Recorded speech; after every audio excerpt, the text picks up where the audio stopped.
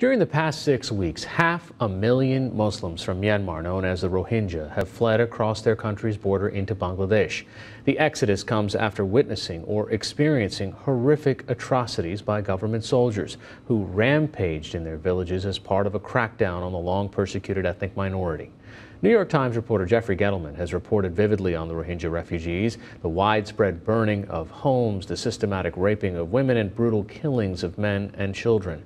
Gettleman is a Pulitzer Prize winner and currently the South Asia Bureau Chief. He joins me now via Skype from Dubai in the United Arab Emirates. So, first of all, for people who haven't read your story, you end up helping us personalize this through one particular tale of a woman named Rajuma. Kind of summarize that for us. Yeah, this was one of the most upsetting stories I've ever done. And I've been covering conflicts for 20 years, and I was deeply disturbed and felt really helpless working on this story. So I centered a piece on a young woman named Rajuma, who had watched her village be burned down in front of her eyes, was then captured by government soldiers, led to a riverbank along with many other civilians. And she told me that the soldiers separated the men from the women, then methodically executed all of the men, and then began to rape the young women. And Rajuma had a toddler boy in her arms.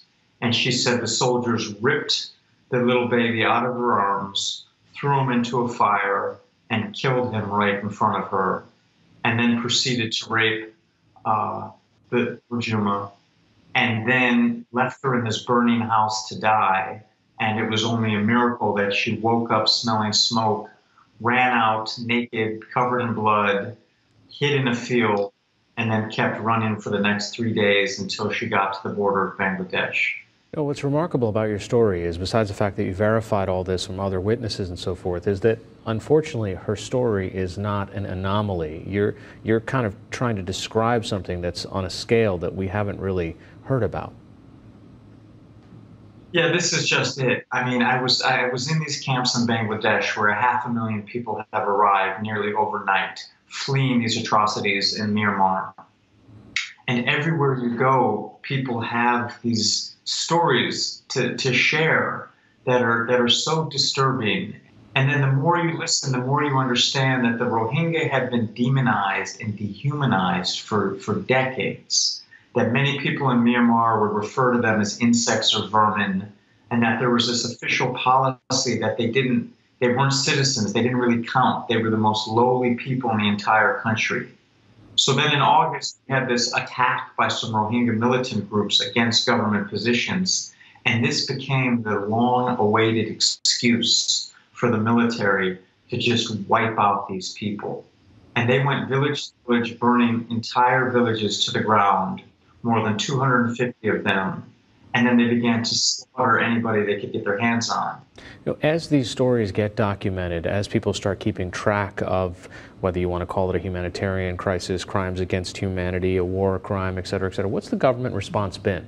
The Myanmar government has been denying that anything horrible happened, and has called these clearance operations and said that the government troops were just trying to eliminate militants. But 500,000 people fled, and they only did that because they felt like they would have been killed had they stayed. And so many people told me these firsthand accounts. People from different villages, from hundreds of miles apart, and there was a distressing harmony to the accounts. And so you have this huge population that is now trapped in this border area, not allowed to leave, not welcomed by either side. And when I was in these camps, it was just this sea of plastic shelters as far as you could see to the horizon, set up in these muddy hillsides with just tons of people packed together with very little food or shelter, and they all had been traumatized. All right, Jeffrey Gettleman from the New York Times. Thanks so much. Thank you.